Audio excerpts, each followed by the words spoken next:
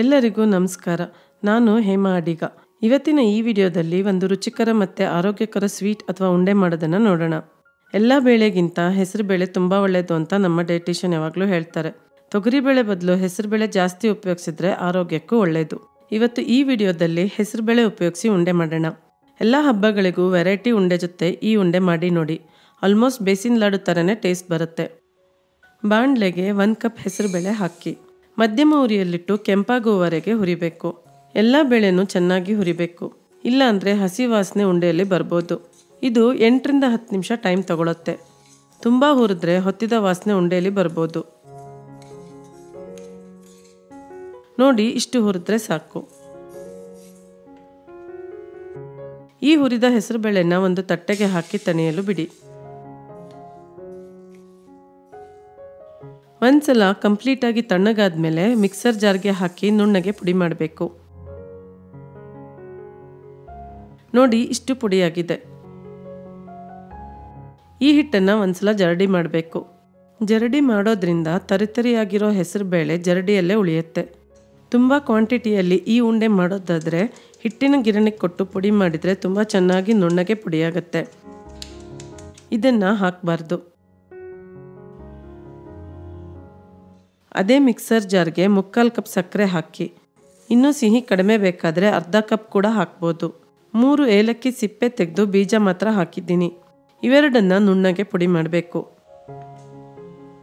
ನೋಡಿ, ಇಷ್ಟು ಪುಡಿಯಾಗಿದೆ.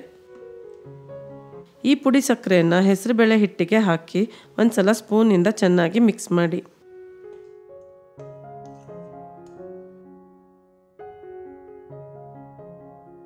ಬಾಣಲೆಗೆ 1/4 ಕಪ್ ತುಪ್ಪ ಹಾಕಿ. ತುಪ್ಪ ಕರಗಿ ಕಾದ್ಮೇಲೆ 20 ರಿಂದ 25 ಗೋಡಂಬಿ ಚೂರುಗಳನ್ನು ಹಾಕಿ ಸ್ವಲ್ಪ ಕಂದು ಬಣ್ಣಕ್ಕೆ ತಿರುಗುವವರೆಗೆ ಹುರಿಬೇಕು.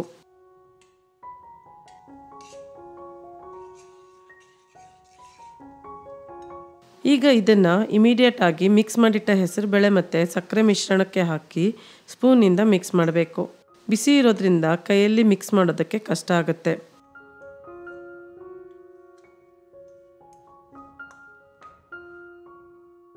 ಸ್ವಲ್ಪ ತಣ್ಣಗಾದ್ಮೇಲೆ ಕೈಯಲ್ಲೇ ಚೆನ್ನಾಗಿ ಮಿಕ್ಸ್ ಮಾಡಿ.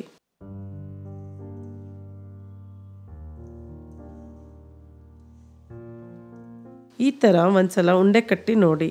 ಉಂಡೆ ಕಟ್ಟೋ ಹದದಲ್ಲಿದ್ದರೆ ಉಂಡೆ ಕಟ್ಟಿ, ಇಲ್ಲ ಅಂದರೆ 1 ಟೇಬಲ್ ಸ್ಪೂನ್ ತುಪ್ಪನ ಕರಗಿಸಿ ಮಿಕ್ಸ್ ಮಾಡಿ ಉಂಡೆ ಕಟ್ಟಿ. ತುಂಬ ಪುಡಿ ಇದ್ದರೆ ಉಂಡೆ ತಿನ್ನುವಾಗ ಡ್ರೈ ಅನಿಸುತ್ತೆ. ಈ ಹದ ಕರೆಕ್ಟಾಗಿದೆ. ಈ ಥರ ಸ್ವಲ್ಪ ಸ್ವಲ್ಪನೇ ಹಿಟ್ಟನ್ನು ಕೈಯಲ್ಲಿ ತಗೊಂಡು ಉಂಡೆ ಕಟ್ಟಿ. ಕೈಯಲ್ಲಿರೋ ಶಾಖಕ್ಕೆ ತುಪ್ಪ ಕರಗುತ್ತೆ, ಸೊ ಕರೆಕ್ಟ್ ಶೇಪ್ ಬರೋದಿಲ್ಲ. ಹೀಗೆ ಎಲ್ಲ ಉಂಡೆಗಳನ್ನು ಕಟ್ಟಿ. ಈ ಅಳತೆಗೆ ಮತ್ತೆ ನಾನು ಮಾಡಿರೋ ಈ ಸೈಜ್ಗೆ 16 ಉಂಡೆ ರೆಡಿಯಾಗಿದೆ. ನೋಡಿ, ಎಷ್ಟು ಚೆನ್ನಾಗಿ ಕಾಣ್ತಾ ಇದೆ. ಬೇಸಿನ್ ಲಡ್ಡು ಥರ ಕಾಣುತ್ತೆ. ಹಾಗೆ ಆಲ್ಮೋಸ್ಟ್ ಅದೇ ಟೇಸ್ಟ್ ಅನಿಸುತ್ತೆ. ಈ ಉಂಡೆನ ಹಾಗೆ 1 ಗಂಟೆ ತಟ್ಟೆಯಲ್ಲಿ ಬಿಡಬೇಕು. ತಣ್ಣಗಾದ್ಮೇಲೆ ಉಂಡೆ ಗಟ್ಟಿಯಾಗುತ್ತೆ. 1 ಗಂಟೆ ಆದಮೇಲೆ ಈ ಥರ 2 ಕೈ ಮಧ್ಯ ರೌಂಡ್ ಶೇಪ್ ಮಾಡಿ. ಹೀಗೆ ಎಲ್ಲ ಉಂಡೆಗಳನ್ನು ಮಾಡಬೇಕು. ಮೆತ್ತಗಿದ್ದಾಗ ಬಾಕ್ಸ್ನಲ್ಲಿ ಹಾಕಿಟ್ರೆ ಒಂದಕ್ಕೊಂದು ಅಂಟ್ಬೋದು. ಈ ರೀತಿ ಮಾಡಿ ಏರ್ಟೈಟ್ ಬಾಕ್ಸ್ನಲ್ಲಿ ಹಾಕಿಟ್ರೆ 15 ದಿನಗಳವರೆಗೂ ಇಟ್ಟರೆ ಹಾಳಾಗಲ್ಲ. ನೋಡಿದ್ರಲ್ಲ ಫ್ರೆಂಡ್ಸ್, ಹೇಗೆ ಹೆಸರುಬೇಳೆ ಉಪಯೋಗಿಸಿ ಉಂಡೆ ಮಾಡೋದು ಅಂತ. ನೀವು ಮನೇಲಿ ಟ್ರೈ ಮಾಡಿ ನೋಡಿ. ಇಷ್ಟವಾದರೆ ಲೈಕ್ ಮಾಡಿ ಮತ್ತು ನನ್ನ ಚಾನಲ್ಗೆ ಸಬ್ಸ್ಕ್ರೈಬ್ ಮಾಡಿ. Thank you.